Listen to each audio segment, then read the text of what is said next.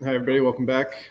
You know, Nicer software and data analysis, and delve a bit into backgrounds. So these are the familiar faces I showed yesterday. A lot of the slides here come from Craig, so big thanks to him for putting all of this together and a lot of work he's done on doing the background models for Nicer. So an overview, talk very briefly about accessing data and the Nicer software, and then doing spectral extraction and how to deal with backgrounds in different ways, and then light curve extraction, and then some things to look out for in your data products. So I guess most of you already have HeoSoft installed and you've selected the Nicer option, but in case you've not, this is where you go to get the data. There's one important thing you should know when you're analyzing Nicer data now is that the background models use this geomagnetic data, which is basically space weather. So you need to export this geomagnetic path, or else you'll get an error when you're reducing the data. But we'll come back to that later when we're actually looking at data. So the Nicer workflow is pretty straightforward. It starts out with your data. You run Nicer L2, which basically does some cleaning and calibration, and then Nicer L3. But we'll start with how you access Nicer data. So Sunil covered most of this, but just as a brief reminder, you have the HeSarc data archive. You can select the Nicer box here, and put in whatever your favorite target is. Here I put in MaxiJ1820, which is a bright black hole binary that went out first a few years ago. And then we'll pull up all of the observations for your particular target. So here you see a lot of information like the RA and DEC, the time of the observation, the exposure time of the observation, and how offset is. The last column shows how offset the pointing was from the target that you wanted to observe. So sometimes there will be two targets that are close to each other and you want to make sure you grab the one that is actually observing your target. If you click on this D, which is red here, it'll take you to this page where you basically select your data products, and then you can tar the selected products and directly download them, or you can also get a script, which is similar to wget, which Sunil showed yesterday as well. So just in case you're curious, all of the Nicer data come with OBS IDs, and they're broken down like this. So first four numbers are the proposal number, then you have the proposed target number. So if somebody asks for multiple targets, it would be coded in this number. The proposed visit number, so if you're observing a target over multiple epochs, and then the segment number, which is if the observations split over multiple days, this will track that. Okay, so once you have your data, you want to run the Nicer L2 pipeline. It consists of multiple Nicer tasks, which I'll briefly outline, but for the most part, you don't really need to worry too much about these. So first it applies calibration using NicerCal, and then it provides the MPF files using the calibrated data. Then it makes good time intervals by looking for times of like high particle background or SAA passage. And it cleans and combines the data, and then automatically screens for problematic FPMs, which I'll come back to in a couple of slides. So Nicer L2 is pretty easy. Basically just type it with your OBS ID name and it'll do all this for you. So there's also a bunch of online documentation and analysis threads that if you have questions you can consult. One important thing is to keep your calibration database up to date. It changes probably every 6 or so months for Nicer. And yeah, just a reminder of the systematic errors on the data are typically 1 to 2% in the 0.4 to 10 kV range. And this is just what the analysis threads page looks like, and where you can access all of the different analysis threads, which tell you how to do various types of analysis. Okay, so what exactly does Nicer L2 do, more specifically? It basically applies the standard calibration, so energy scale, timing offsets, things like that. It does screening for pointing, optical light. So Nicer sometimes points near the sun, which causes some issues. And it screens for that. It looks for high background and noisy detectors. And you should always reprocess your data with Nicer L2 as soon as you download it. So from the archive, they do process the data, but oftentimes they're running an older version of HeSoft, maybe not the latest calibration files. So by doing this, you're making sure you're up to date on everything. And yeah, here at the bottom is just an example of how you would run this task. Like I said, it's very simple. Really, the only input is the directory of your ops ID that you're working on. So Nicer, as we saw yesterday, has 52 detectors, 4 which were turned off before launch. You can see those in the bottom right here, which ones are turned off. But occasionally certain detectors, for various reasons, will auto-disable themselves, or some may have higher count rates than others for one reason or another. And the pipeline actually screens for this and will remove those the data from those detectors from your data set. So you don't have to worry about that. You can check these number of detectors in the MKF file, but that's not really important for starting with Nicer data. So now I'm going to explain something that's a little complicated, but it's kind of important for understanding some of the screening criteria for Nicer. Those are what we call overshoots and undershoots. So basically the way Nicer works, as we saw yesterday, is you get an X-ray photon, creates electrons that then go into the anodes, and they actually end up in a capacitor. So the charge in the capacitor starts to build up to some point, and then once it hits this threshold point, it resets itself. So there's just kind of noise in the detectors from various imperfections in the manufacturing process, which causes this leakage current. So over time, even if you're not getting any X-ray photons, you'll slowly build up charge in that capacitor. So that's just shown here on the left. On the right is what you would see if you actually get an X-ray photon. So basically you see these jumps, which allow you to determine the energies that the X-ray is deposited into the detector. Then it'll eventually still go up to some threshold and reset itself. But there are other things that can cause these resets. And for the undershoots, the main issue for these are the optical photons.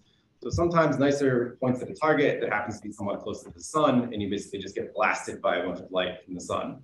So you get a ton of these optical photons hitting the detector, which causes a lot of charge buildup, and you get these very rapid undershoots. So basically it keeps charging the detector, discharging, charging, discharging. And when that happens, basically Nicer will filter out that data if it becomes if you're getting too many undershoots per second.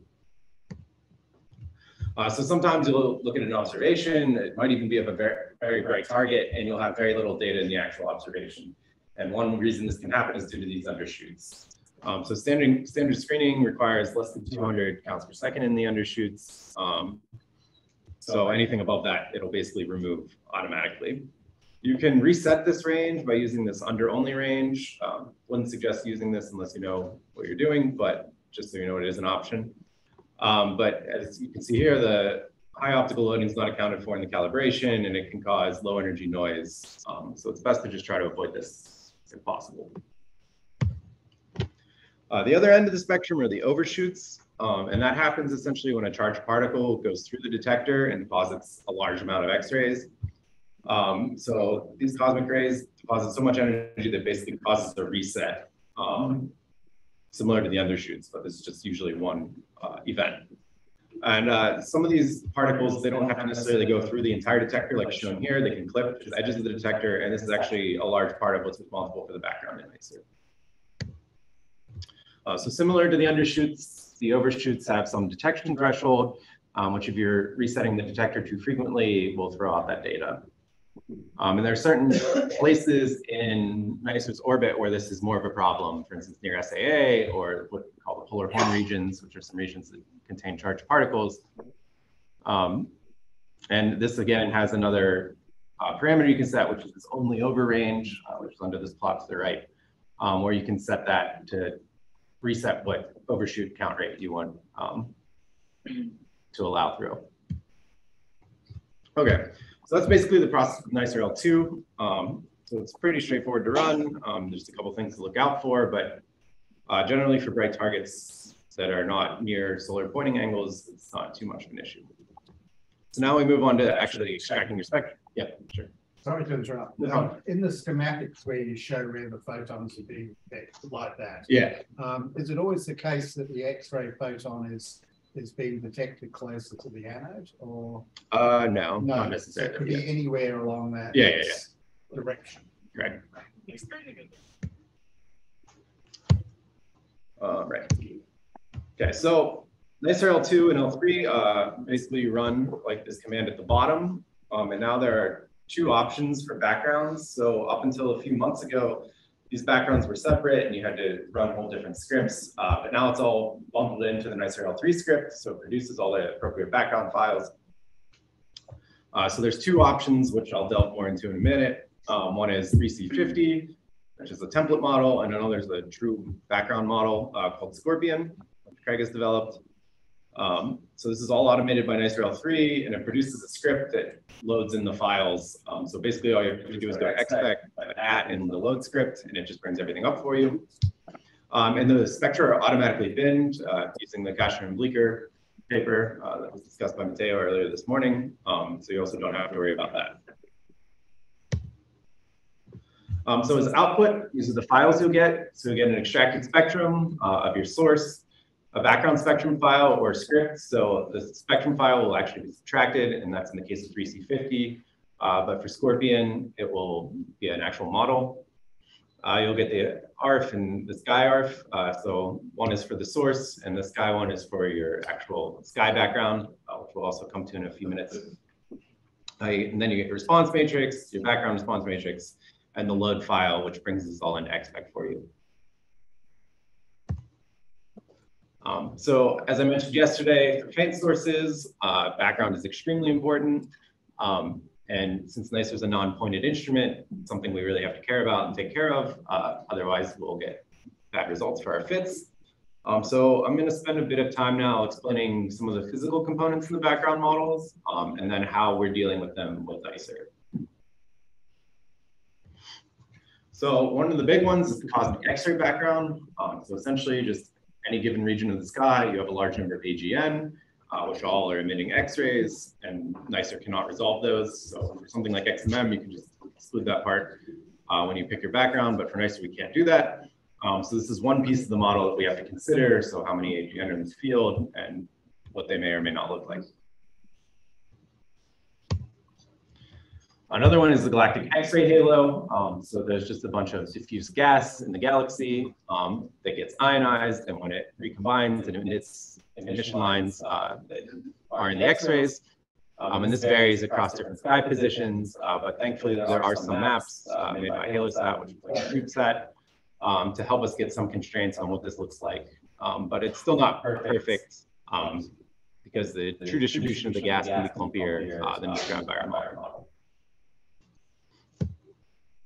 There's also the local hot bubble, which Matteo also mentioned, which is essentially just where the sun and solar system sits, has some diffuse plasma around it that causes X-ray background. And this is mapped out by Rosat pretty well. So that's what we use basically for our models. There are also background components from solar wind exchange. So essentially, this is when ions from the sun interact with particles in the upper atmosphere. And since Nicer is in low Earth orbit, when these particles become charged or ionized, they can recombine with other electrons and emit X-rays. So there's a number of different lines listed here that you can watch out for. And over time, it seems that this oxygen K alpha line at 533 keV has become more and more prominent. So if you're working with newer Nicer data, this is the one you should really worry about. And I just have an example spectrum down here shown. So don't worry about all the model components, but it basically is a source and a background spectrum that you see this bright bump here. And this is that 533 eV K alpha emission. And there's some parameters in the model that help you get rid of that piece, although there's still some excess at a little bit higher. So these are various components you need to worry about, and there's still a few more. So the Earth's magnetosphere can also trap high energy electrons and particles. And when Nicer passes through certain places in its orbit around Earth, it can interact with these particles, which causes high background. So this is kind of a map of what the different background components are as Nicer orbits the Earth and where you have to worry about different things. So there's various types of electrons. I'm not going to go too much into that. You can look on the analysis pages if you want more details on those. But they happen at these high latitude regions, low latitude regions. And then you also have the cosmic rays and the SAA passage. So Nicer deals with these backgrounds in two ways, as I previously mentioned, actually three, but two for the spectral side of things. And one is using a library model, which is called 3C50, and the other is actually modeling the background and fitting it using Scorpion. So I'm going to start by discussing Scorpion a little bit, then we'll move to 3C50. So Scorpion's whole goal was basically to map out all of these different background components, create a model that accounts for everything appropriately, and then use that model to fit the background rather than trying to subtract it in some way. So we built basically a kind of simplish spectral model to try to account for all of this, and it's nicknamed Scorpion. And that stands for these components. So the S is for the SAA passage, core is for all the cosmic rays. And then you have these precipitating and trapped electrons, which are just high energy electrons. But there's also a low energy electron component. Then you have the constant component, which is basically your astrophysical X-ray background. And then you also have a noise peak, which is currently not dealt with in the Scorpion.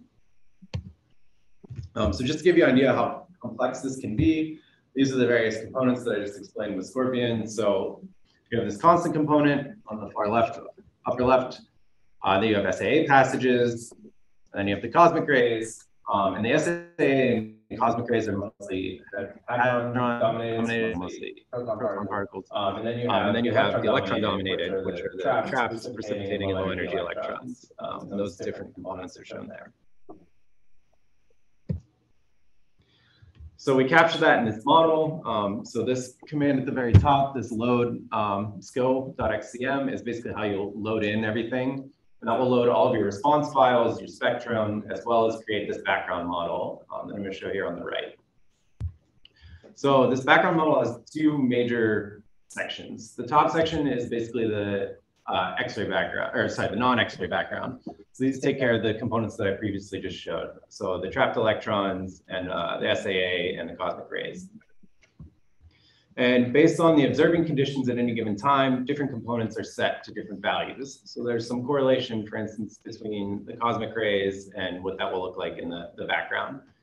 So we have an idea from the overshoots, how many cosmic rays are hitting the detector. We can then convert that into what we expect the background to look like for that. So we preset these values for you. So Matteo mentioned when you're fitting models, having values close to the correct values to start is very important. So then things that we don't expect to be very predominant or frozen for the model so that you don't have to worry about it. However, for some of the lines that I showed you, like that oxygen line, that will typically be frozen. That's something you kind of have to look for in your data. And if you do see an excess there, you can unfreeze it and basically fit it. And then the bottom component here shows all of the sky X-ray background. And for the most part, everything except for these two components, which is the halo emission, will be frozen. And from my experience in working a lot with the sky X-ray backgrounds, these don't vary too often much from their starting values. So often you can just freeze those two components and kind of not worry about the sky background. It also has a pretty minimal effect on the X-ray spectrum if you're working with brightish sources.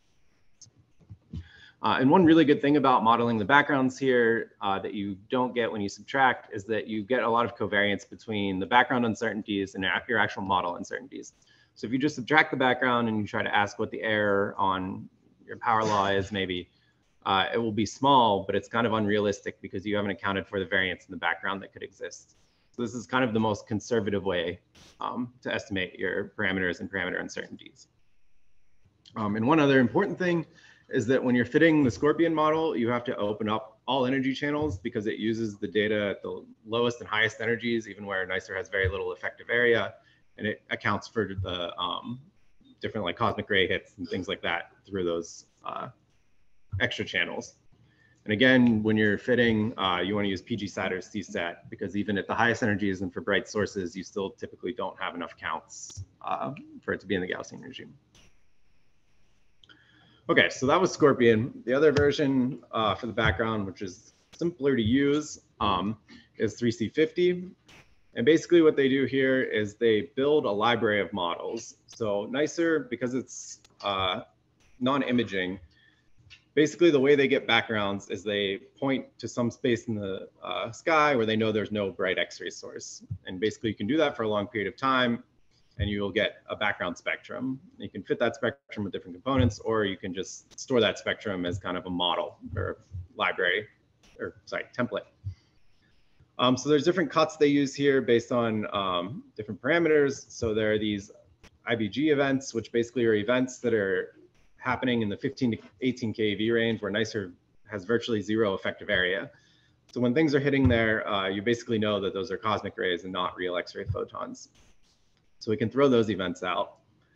And then there's also the H edge, which is events near the particle detector edge. So in these plots you see on the right, essentially everything above this dashed red line are the IGB events. And then you have this this blue line, and everything to the right of that are the H edge events. So these are the cuts that are essentially made. And then this kind of stripe that you see on the left, left of the red line, are your source counts.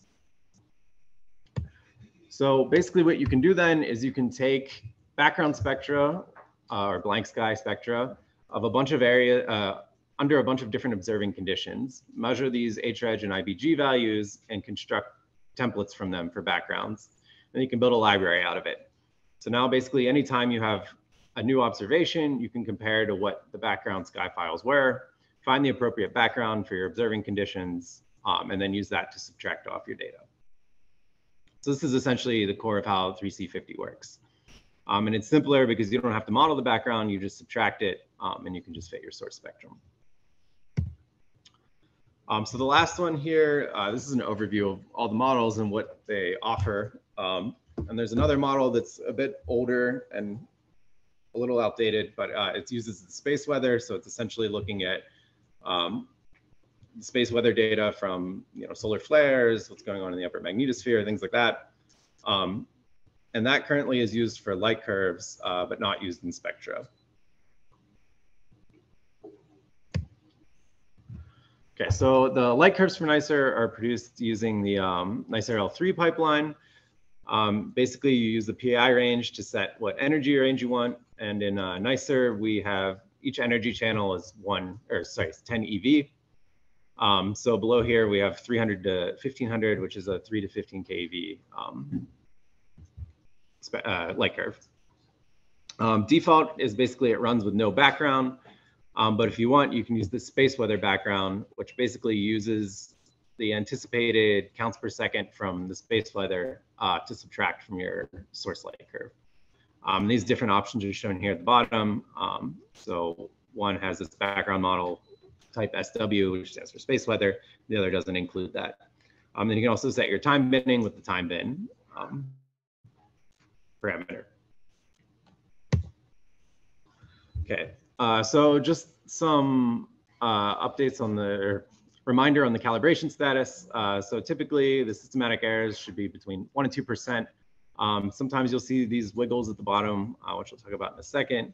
And overall, our agreement with NuStar is pretty good. And as a reminder, the residuals are often deficiencies in the models and not necessarily the response. So there's a couple things to watch out for in your NICER data analysis. So as I mentioned, these features. So there are some, like we talked about earlier, that are actually due to the detector. So for instance, you have the gold M edge, and then various silicon aluminum edges. There's this noise peak that can happen, and that's due to optical loading. So if you're in a high optical loading zone, you can find an excess, which is shown by this arrow in the far left, below 0.4, 0.3 keV. And at high optical loading, the response is broadened, but this isn't modeled correctly in the RMF. So if you have high optical loading, you need to be very careful. Then you can also find these other types of wiggles, and these are often due to the incorrect assumptions in the modeling, essentially.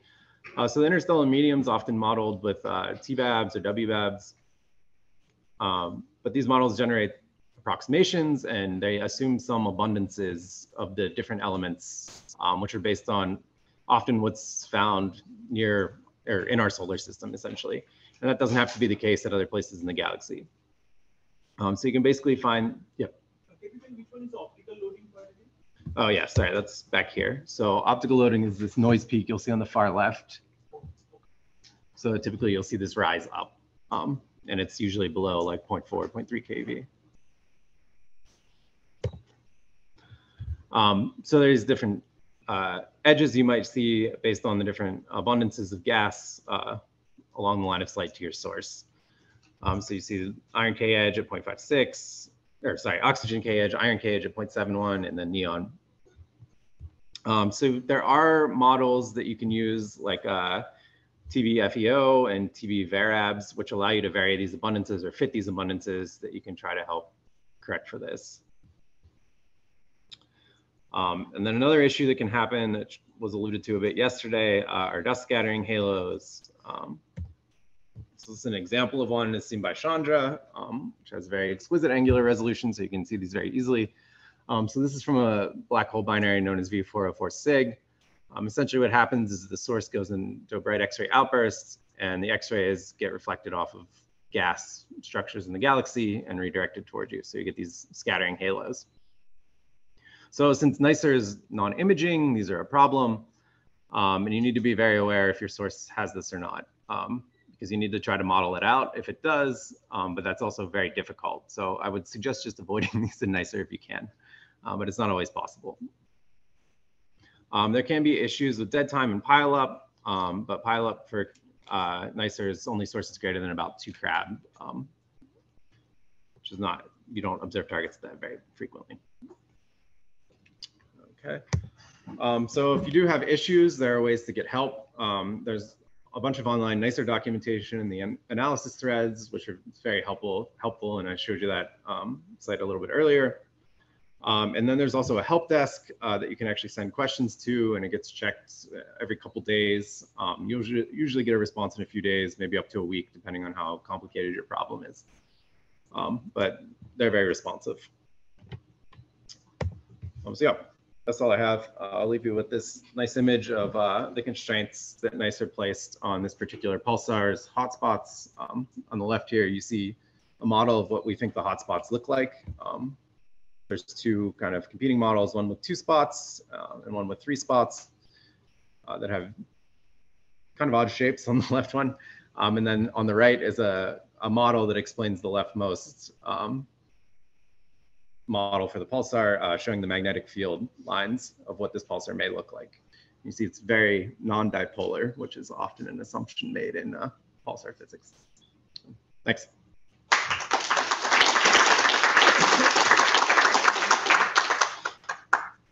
Any questions? Thank you very much.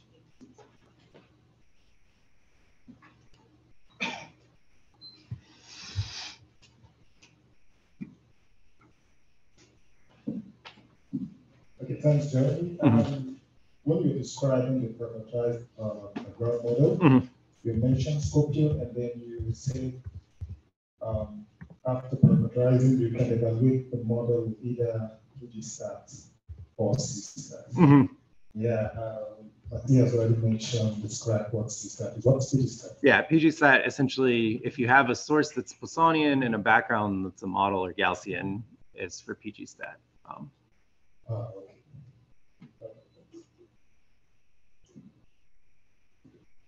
Can you put a rule of thumb on what magnitude in the optical will cause you to have this loading for optical photons? Yeah, I don't know off the top of my head. I mean, the sun is the biggest contributor usually, so negative whatever. But I do imagine there's still some if you point at like a 8th mag star or something, but I don't know off the top of my head how bad that would be. So for most sources that have not amazingly bright optical counterparts, even Maxi 1820 was only, I think, 12. Yeah, it shouldn't. Correct, yeah.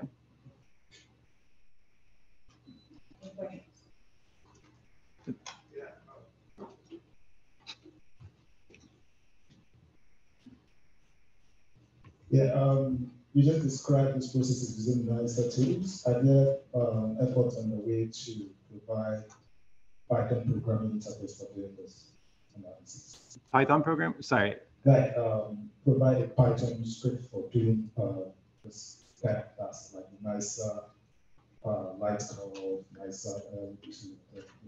Yeah, so you can run, you could script it, but there's no like, you can't like call in nicer L3 into Python, if that makes sense. Okay. You know what I mean? You could write like a Python script around nicer L3 and run it from bash. Yeah. Not like say, a Python project or package. Or yeah, anything. correct.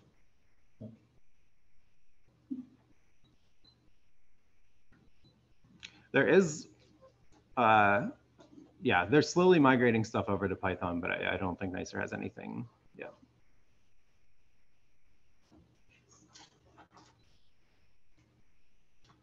At what level of data products do you recommend we start analysis? Yeah, so I mean, in most cases. Yeah, I mean, basically you just want to get the raw data from the data archive, run Nicer L2, which will apply all the latest calibrations and everything, and then Nicer L3, and you'll get your data products out. And those are what you want to start analyzing. So you'll get your spectrum and your light curve, depending on what you want to do. But